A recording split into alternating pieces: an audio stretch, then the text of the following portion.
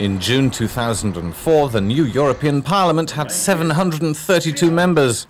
A few months later, new Commission President José Manuel Barroso takes over with the year's major event, enlargement, the key challenge ahead. Apart from the macro politics of the whole thing, the tiny stuff, the stuff where suddenly you go from 15 EU leaders sitting around a table talking, or EU ministers, to 27, and everybody wants to have their say.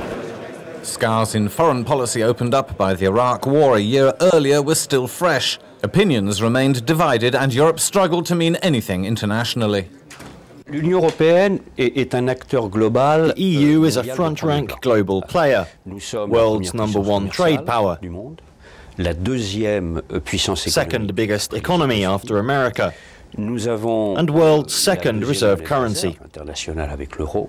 These all prove the EU is a global force. It's just that it doesn't have that political influence. Despite initial problems, the EU rode out enlargement and the integration of 10 new members without crisis.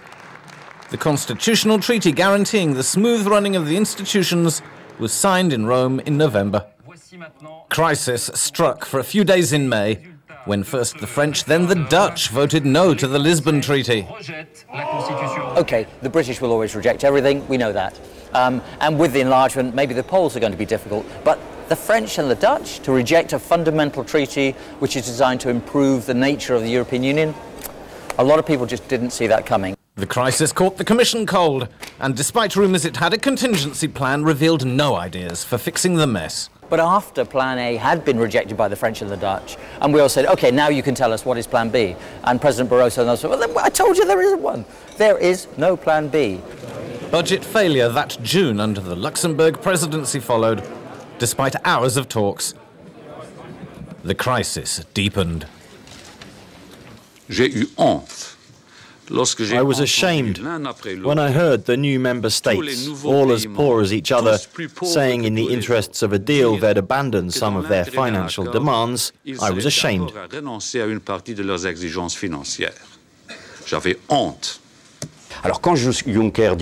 Juncker doesn't mince his words when he says he's ashamed. But he's right.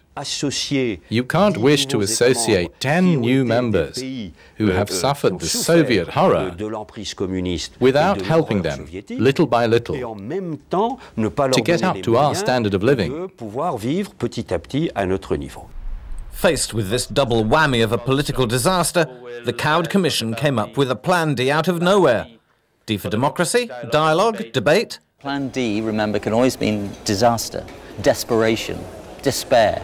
Let's say D for disaster. I don't think the Commission's ever understood how to communicate. You don't talk to people the top down. By telling them if they knew better what the EU was doing for them, they'd love Europe more. It's ridiculous. And the council power trio of Blair, Chirac and Schröder didn't give Europe its much-needed boost. I think they were overwhelmed by the events thrown at them and equally not as committed Europeans as François Mitterrand and Helmut Kohl. José Manuel Barroso is no Jacques Delors either. The Commission struggled to influence the member states. Barroso's useful because he doesn't cause trouble. He's a sort of lovable dog's body for the Council of Ministers. Mr. Barroso is an excellent representative. He seems to me to stay far in the background in council matters, even in the group photos, which I hated, because it gave the impression of the Commission President trotting behind the ministers. J'avais tout le temps l'impression que le président de la Commission trottait derrière les ministres. Dragging everyone out of this quicksand, the Parliament rode over the hill to emerge as a vital political force. It acted where others dithered. Parliament entirely rewrote the much-decried Service Directive, negotiated the REACH chemicals reforms and later the climate package.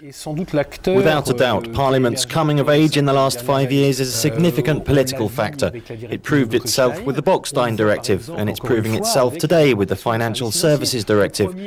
Parliament was also the first to warn about over-deregulation of the financial markets a long time ago. The clouds seemed to clear a little following Parliament's lead. Barroso turned his back on crisis and proposed environmental investment as the future. The Commission didn't play its role in the REACH directive and left the talking to Parliament and the Council. But I think it was a lot more proactive on the climate question, and it deserves its share of the honour in making it law. Une partie du mérite du succès lui revient incontestablement. Member states also got new leaders, Angela Merkel, then Nicolas Sarkozy. Two clashing styles, but the Franco-German axis relaunched Europe forwards. On her own, Merkel wouldn't have lasted long. She needed a partner, but had to wait until 2007 when Nicolas Sarkozy arrived to see real change. Together they push the Lisbon Treaty through and lead the climate negotiations. Europe seems to reappear on the international scene. The world sees us as providing a lead in the fight to reduce the damage caused by climate change. We're taken seriously because we've been able to lead by example. The breathing space was short because last June Ireland rejected the Lisbon Treaty and 2 months later Russian tanks rolled into Georgia. Then the financial crisis erupted. But now Europe was speaking with a single voice. The EU negotiated with Russia and called the G20 together. The EU appears as a global force to be reckoned with, seen as a rampart against crisis. I think the 8 months we've just been through has allowed Europeans to realise that the EU could be powerful. They don't have the levers of power yet, but they needed to be united. Firefighting is one thing. Stopping the fire ever getting started is Europe's real mission. But we're far from attaining that yet. To maintain its status as a global player, must Europe continue to integrate? Just as in the past, two visions collide. A club has to settle into its core values. It doesn't want to be constantly changing. And all that the Commission needs to do is be a solid basis for consolidation of the wishes of the club members. Europe is at a crucial moment for its future. Either it decides soon to become a political Europe, to exist, influence and best defend its interests, or it's going to fall back. Beyond the talk about identity, the next legislature must get to grips with some big issues. The economic and financial crisis, ratifying the Lisbon Treaty, climate talks ahead of the Copenhagen summit, launching a real European energy policy. These are just some of the known challenges ahead.